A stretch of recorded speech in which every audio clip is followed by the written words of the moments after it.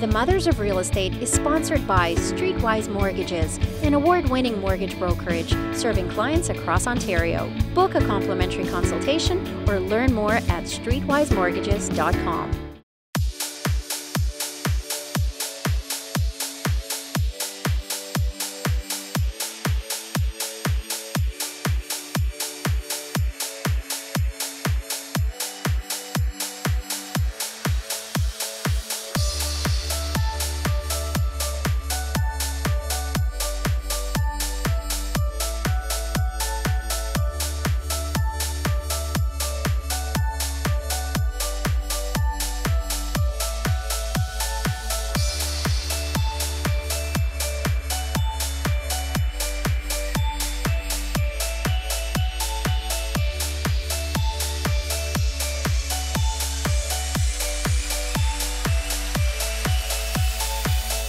For joining us today. Mothers of Real Estate is about inspiring and educating women, especially mothers, to explore the possibilities that real estate can offer in order to move you towards the goals that matter to you and your family, both emotionally and financially. My friends and co-hosts, Rachel Oliver and Gillian Irving, are here with me today, and we're going to discuss how to pick a real estate strategy that fits with your life, not fights with it. So, girls, what strategy do you guys use to fit with your life and not fight with it? I love that saying. Gillian, whenever I say that, it just reminds me of you and your words of wisdom. Well, it is true. Look, any strategy that you pick, though, before we even get to the strategy you pick, you have to kind of figure out your goals, right? Because the strategy that I want to employ might be totally different from you because I want to achieve, or I might want to achieve completely different goals than you, or Rachel, for example. So, I mean, before we even talk about strategy, we have to talk about goals. So for me, personally, my goal was to develop a cash-intense real estate strategy. So I ended up landing on student rentals. That was because my goal was to have a cash-rich strategy. Rachel, what was your goal?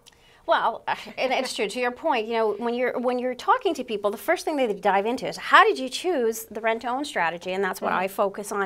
And it's like, whoa! Before we get into that topic, you know, talk more about your goals, because my goals don't necessarily match somebody else's goals. So what I did is not necessarily going to be a good fit for somebody else.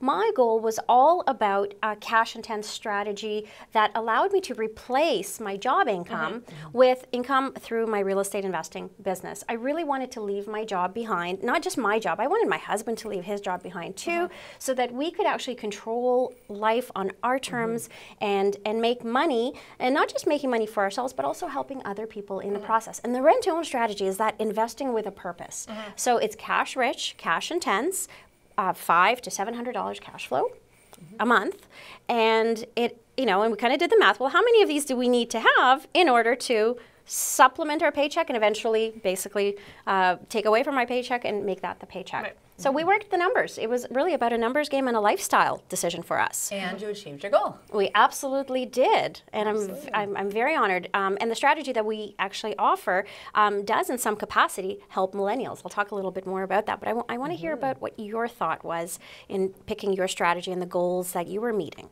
Well, my strategy, as you know, is buy, rent, hold, so it's probably the most boring of the strategy. But the things I love about buy, rent, hold is it's not only probably an easier strategy to pick, but it really lets you save for those bigger ticket items in life and also generate some monthly cash flow. Because my goal was to be a stay-at-home mom, so I needed that extra supplementary income, but I also wanted to pay for these bigger ticket life items, such as the university education of our 4 kids. Which is a huge ticket item. Like, that's a huge, huge, huge expense. So I guess you need, no one's gonna be able to like go to work and clock more hours to kind of save that sort of money. You really can't. Like, we could have invested in other vehicles and generated the cash flow to pay for groceries and ballet lessons and all these daily costs that people struggle to pay for. But what about those things? Like, unless you really are working a full-time job, it's really difficult to pay for these costs. So what's interesting with you guys, I'm kind of squashed in the middle, because your strategy is cash intense with the student rentals, but you also have the benefit of what Monika's doing and that long-term horizon, that long-term hold. Right. So buy, rent, hold with cash intensivity is kind of like you're marrying the two strategies, Yes. whereas mine is kind of you're in and out within 3 to 4 years. Right, so while you're lucky because you don't have to deal with tenants and toilets, which really truly can be sometimes really painful, and especially I'm a student rental investor, so I know all about like big trouble, but you don't get to benefit from that long-term appreciation because your deals are in, they're out, so you do really well in the short term, but you don't have the long-term horizon where I get the long-term horizon of kids at university. Yeah, I mean, it checks all the boxes, though. If it gives you the income that you're looking for, Well, this is it. If it gives you the kind of day-to-day lifestyle, you know, things that you want to be involved in, if it satisfies those two major things, I think that helps fuel your decision making. Well, again, the goals, and we're going to say this forever, and in our courses we talk about this forever too, is the goals matter most because that's your beacon. That's what's going to point you to where you want to go. Your goals, your why, are going to always keep you on the path, even when all the hiccups happen and the detours and the roadblocks and, you know, the crazy stuff that happens, because it always does. But your goals, what you know you want to accomplish, and your why will always keep you on that path when things get tricky, right? Now, as moms, we all know one of our most important whys are kids. Right. And so sometimes parents struggle. They don't have the money for down payment. We've talked before about how we do strategic refinancing. Today, our guest is not only younger than us, as he is from the millennial generation, but he is someone who has done the exact opposite strategy that we've done.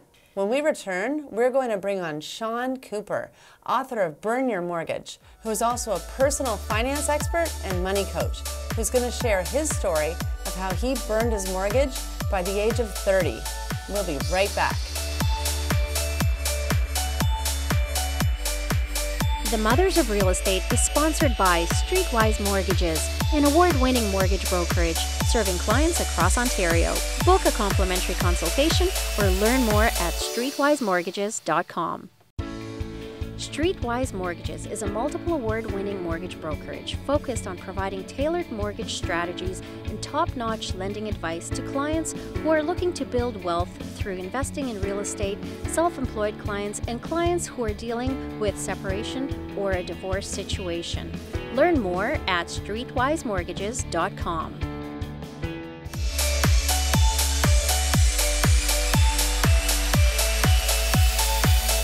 Welcome back. Before our break, we were discussing how any investment strategy needs to fit with your life, not fight with your life.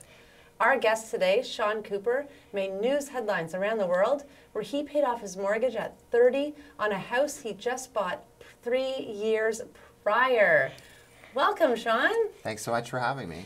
That is absolutely incredible. I mean, how does someone 27 years old, you buy your first house and then pay it off 3 years later?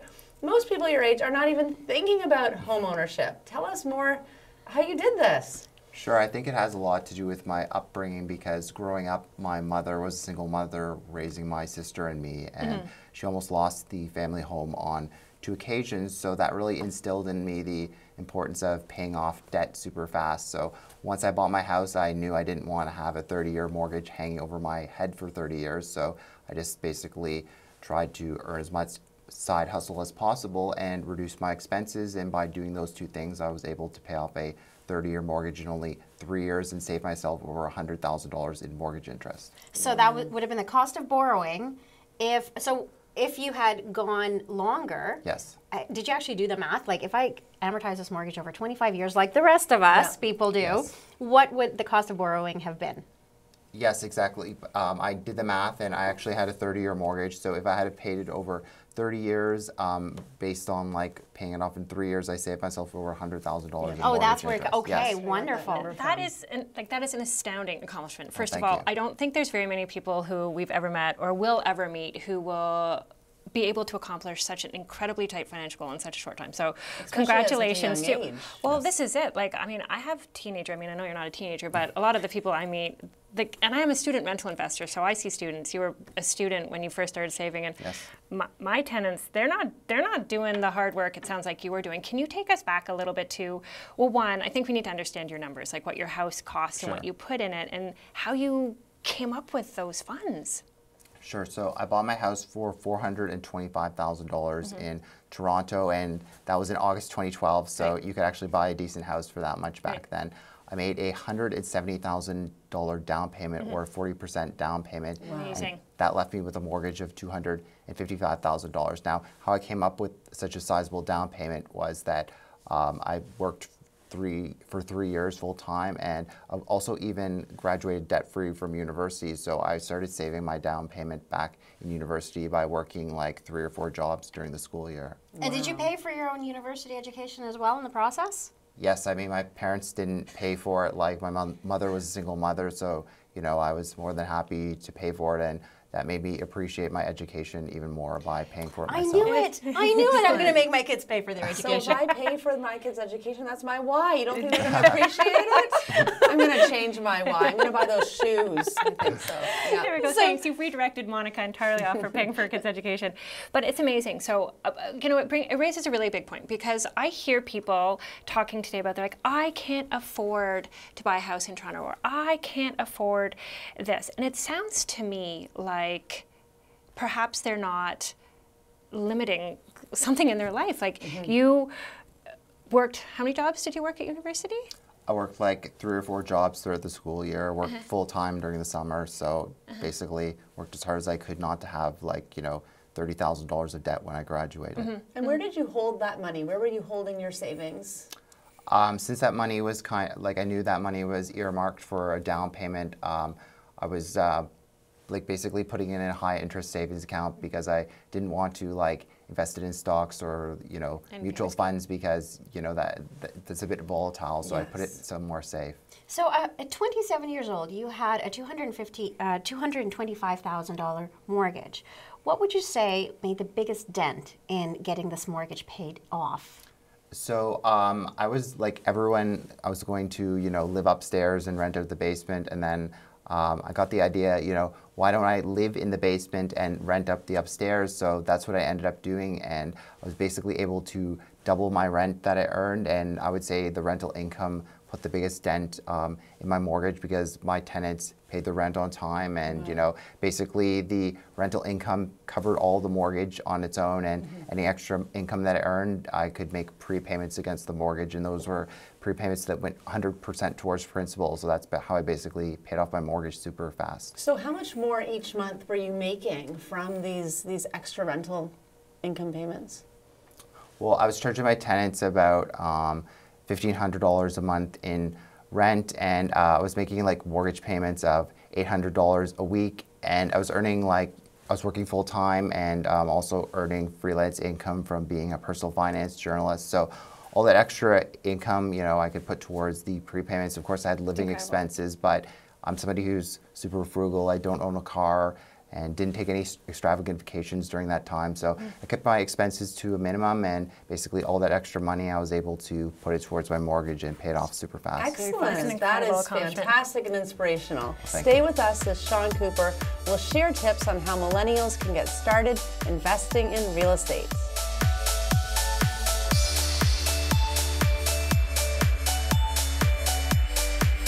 The Mothers of Real Estate is sponsored by Streetwise Mortgages, an award-winning mortgage brokerage serving clients across Ontario. Book a complimentary consultation or learn more at streetwisemortgages.com. Do you want to invest in real estate but are too afraid to make costly mistakes? The Mothers of Real Estate online training will give you all the tools and resources you need to take you from confused to confident investor in 7 weeks flat. Visit mothersofrealestate.com today to enroll.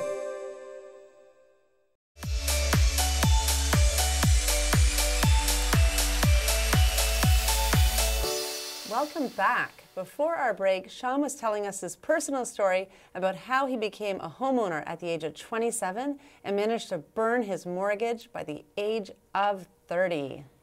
So all of this wonderful celebration of your accomplishment is phenomenal. But there are naysayers out there who would argue that today's lending rates are still quite low. So why pay off your mortgage when you can use this extra money to buy more properties? What are your thoughts on that?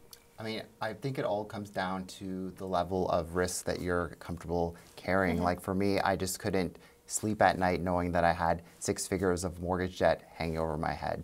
So, you know, a lot of people are using low interest rates as an opportunity to borrow a lot of money, but for me, rather than use low interest rates to get in debt, I see them as a great opportunity to pay down your mortgage super fast, because more of your money from regular payment is going towards principal as opposed to interest. Like, you know, using like the average mortgage as an example, about half your money when you take out the mortgage already is going towards principal, but if we went back about 10 years or so, only about 25 cents on the dollar would go towards principal. So if you're super focused, you can pay down your mortgage super fast, and that's the way that I saw it personally with me. It's a really interesting perspective. You're right. A lot of people are looking at like, wow, money's so cheap, I should borrow. And you're like, money's so cheap, I should pay off my principal. I mean, it's just a really interesting twist on the thinking that is prevailing out there. So I have a question for you. So you obviously had to take extreme measures to save the kind of money you did, to be super frugal, to meet the goal that you wanted to meet, right? Having happened what happened when you were a young man and your parents.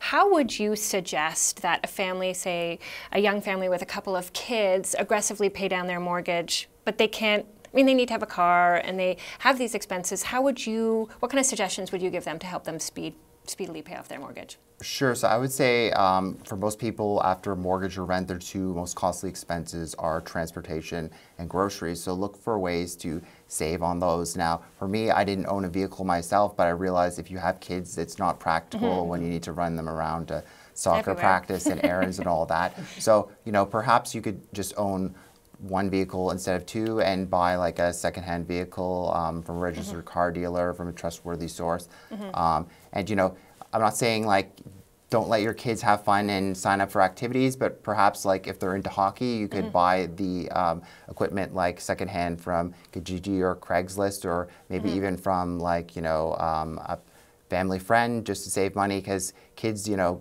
grow up so darn fast that you're going to have to keep buying new equipment for them every season pretty much. I feel like sometimes you've bought stuff and they're outgrown it before you even get it home from the store, honestly. So are you suggesting with these savings that they do, that they should take these savings and use them towards accelerating payments on their personal mortgage? Yes, I mean, as long as they're not, they don't carry any high interest debt, then I'm definitely in favor of that. Excellent. So would you also then suggest that families consider bringing in a tenant? I know they wouldn't rent out the upstairs, obviously, but creating income from a basement apartment, would that be something that you would recommend? It's definitely, as long as it makes sense. I mean, rather than using your basement for storage, you could bring in some decent amount of extra income and pay off your mortgage a lot faster. And, you know, if you need some of that extra space, you know, and you have a spare bedroom or 2, then perhaps like, you know, you could use like one of the websites out there to rent your property like room out short term. And you offer some coaching to help people understand a little bit more about how they can achieve some of their financial goals. What's the first thing that you look at? Well, I basically want to get a snapshot of their finances, so I make them do a net worth statement as well as a budget, because you know, if you want to accomplish goals, you kind of need to see where you're at right now and where you'd like to be in the future. So I find, you know, having a snapshot of their finances and seeing where their money's going is, you know, a good way to be able to assess the current situation and help them reach their goal, whether it's saving a down payment or burning their mortgage like me. Now, are most of your clients like millennials like yourself, or are they older people, like say our age or even older? Or yourself. I mean, it really varies. Like, I have millennials reaching out to me for help on saving a down payment, and I also have like baby boomers reaching out to me, you know, want to pay off their mortgage before retirement. So, you know, I'm getting people from all ends of the spectrum. Now, would you advise millennials, what would you advise them to do? To buy a personal residence or buy an investment property? Well, it all depends on where you're buying. Like, for example, in the city of Toronto, it's not really affordable for the average person to buy a detached house, but what I've heard some millennials doing is they rent in the city and then buy a property in a more affordable market, such as London, Ontario, or Kitchener-Waterloo area. That way they're able to build up equity and you know, maybe eventually buy in the big city. I love that idea. If you can't, you don't have to live in the house that you buy. Just buy something and start building that equity. Sean, thank you so much for being our guest today. So great to be here. We'll be back to share our final thoughts about mortgages and millennials.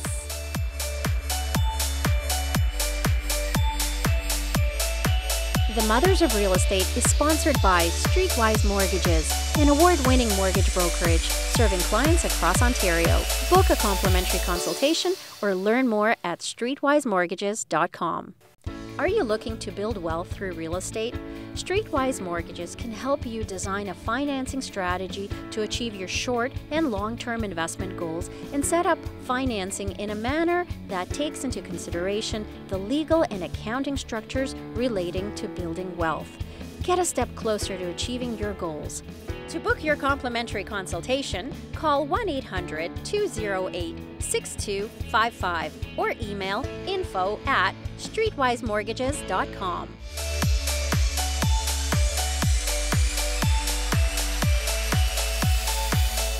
Welcome back. We were speaking with finance expert and author of Burn Your Mortgage, Sean Cooper. Ladies, was Sean not a phenomenal guest, an inspirational millennial?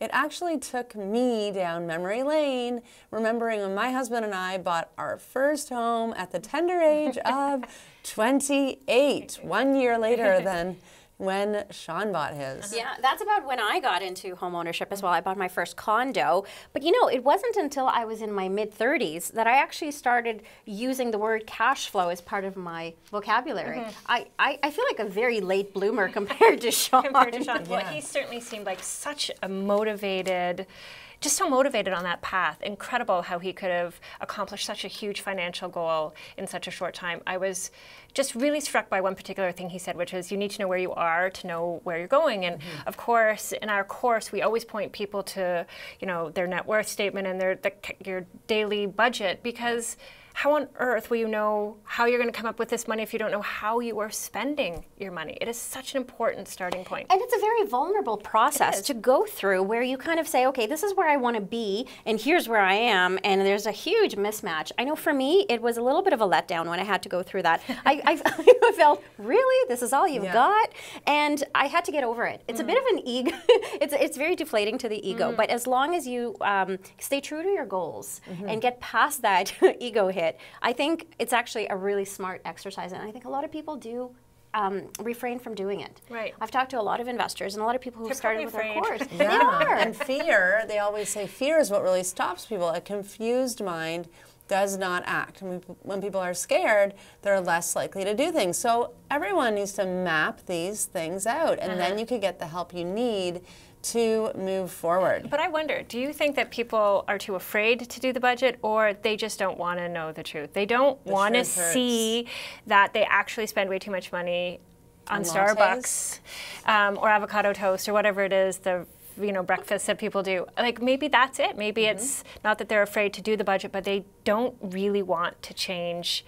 They don't want to change their world today. It's a reality change. It's a reality check, and it's also something that puts you in a situation where you're now, you have to make a commitment. Am I going to continue to be loyal to my spending habits, or am I willing to make some sacrifices and go in a different direction? And I know for me, it was a bit of an emotional roller coaster. And you don't just turn it on like that. Sean is very lucky that he is firm in his firmly grounded in his goals, and I really appreciated that about him.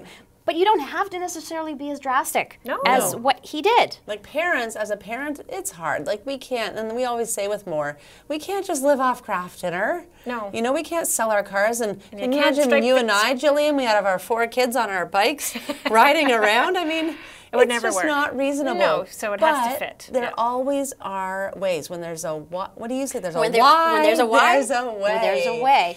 I was going to say when there's a will, there's a way, but I'm going to use your phrase. There's a why. And it has to fit with your life, not Fight with your life. I remember, this reminds me of one of our students who took our course and how she wanted to get into real estate, but she was just a bit nervous about doing it as an investment property. So she did something very similar to Sean. She added a basement suite to her personal residence. Now I believe they lived in the top floor and rented out the basement. But it was an excellent way for them to generate these extra income every month and get their feet wet on being landlords. And they weren't living in a house that was basically renter ready. They actually had a basement that was not serving their financial goals. So she came up with the idea to say, well, why don't we renovate it? Why don't we make it a legal basement apartment and basically tippy-toe our way into being investors and It doesn't have to be extreme. It doesn't. Exactly. It does not. And I think, again, getting the net cash flow calculator from our site, or getting the net, what is it? It's the net worth calculator, and it's the daily budget.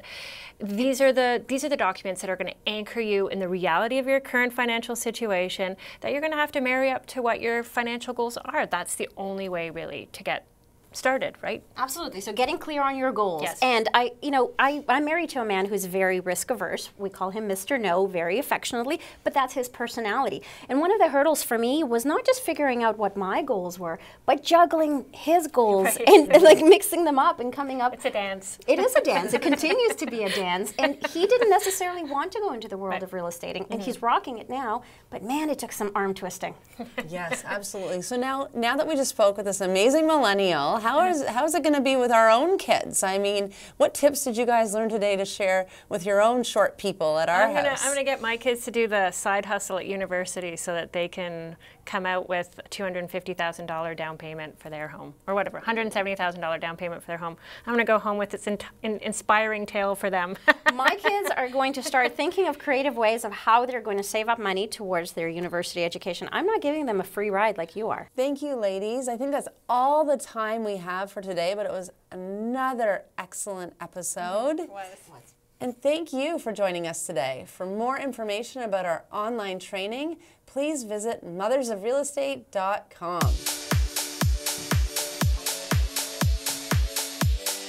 The Mothers of Real Estate is sponsored by Streetwise Mortgages, an award-winning mortgage brokerage serving clients across Ontario. Book a complimentary consultation or learn more at streetwisemortgages.com.